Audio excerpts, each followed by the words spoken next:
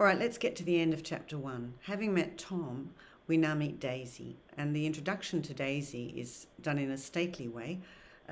Nick comes into the house and he sees two young women sitting at the end of the room, and we have this gorgeous description of the curtains rising and fluttering. Read that closely and look at the way in which Fitzgerald paints this picture, which describes this fantastical setting and includes the notion of there being a wedding cake on the ceiling. It's a very, very pretty scene. So we're dazzled by the wealth and the beauty of the Buchanans. Once they start talking, however, we find pretty quickly that Daisy's a bit of an airhead. She says that she's paralysed with happiness, which is silly. But we do get the message about her having a thrilling voice, and Daisy's voice is a motif that comes back again and again. It had a promise in it. Later on in the book, it's a voice that is full of money. Daisy's voice is very special. She's also given to outbursts. She cries out ecstatically. She's somebody who is, I think, very clearly an airhead. She's also devoid of maternal instincts. There's really quite a chilling moment where she describes, straight after giving birth, that she has found out she's had a girl, and what she says is, "I'm glad, and I hope she'll be a fool. The best thing a girl can be in this world is a beautiful little fool." Well, that's pretty cynical. So Daisy asserts that she knows everything, she's been everywhere and done everything, and she's really sophisticated, but she's deeply cynical, and I suspect really quite stupid. She's got no true insight into what's going on, and for somebody to say that soon after having a baby is pretty terrifying.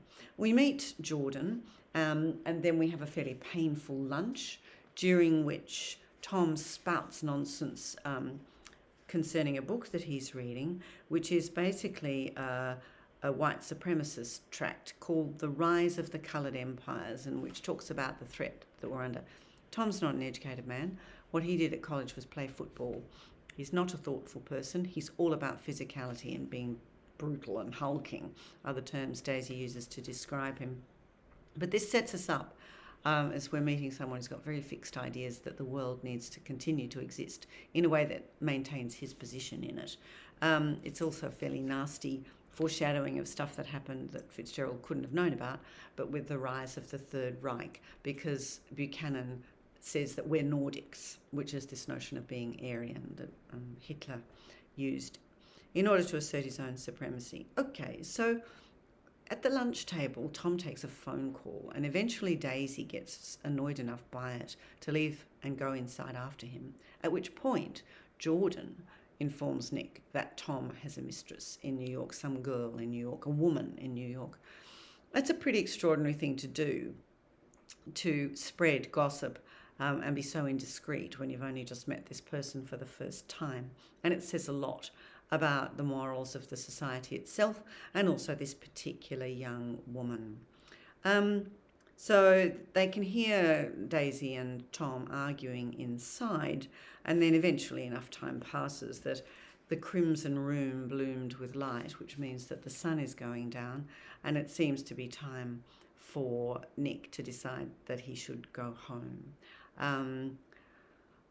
Look closely at the descriptions of these people in your own time. Look at the adjectives. Words like slender and languid are used to describe Daisy and Jordan. We've got Tom's size.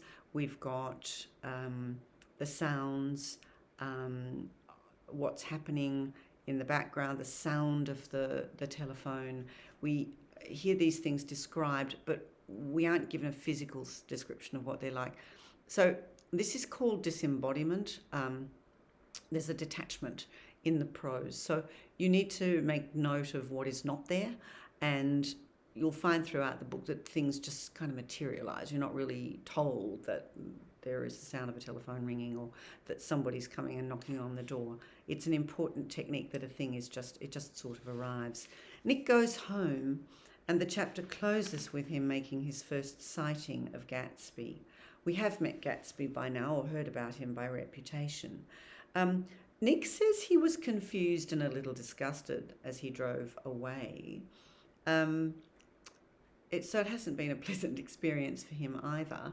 And he describes the land that he goes through, and it's pretty ordinary. But when he reaches his estate at West Egg, he goes into the shed, puts the car away, and then sits for a while in the yard. And the wind had blown off, leaving a loud, bright night, and the silhouette of a moving cat waved across the moonlight. Moving, moonlight, beautiful poetry at nearly every sentence. 50 feet away, a figure had emerged from the shadow of my neighbour's mansion. Gatsby coming out of the shadows is pretty literally what happens. He's sort of an apparition. He just appears and he stands there. And what Nick sees him do is stretch out his arm in a way which is like a supplicant, somebody asking for something. He reaches towards the single green light, which is a symbol that we must take note of. A single green light, minute and far away, that might have been at the end of a dock. When Nick looks closely at Gatsby, he can see that he's trembling. He's reaching for this green light, which of course is at the end of the dock on the house that Daisy and Tom live in. Nick says that he looked once more for Gatsby, but he'd vanished. And I was alone again in the unquiet darkness. That's the way Gatsby does things. He appears, he does something poetically significant. We have a strong image of him standing and reaching towards this green light, and then he is gone.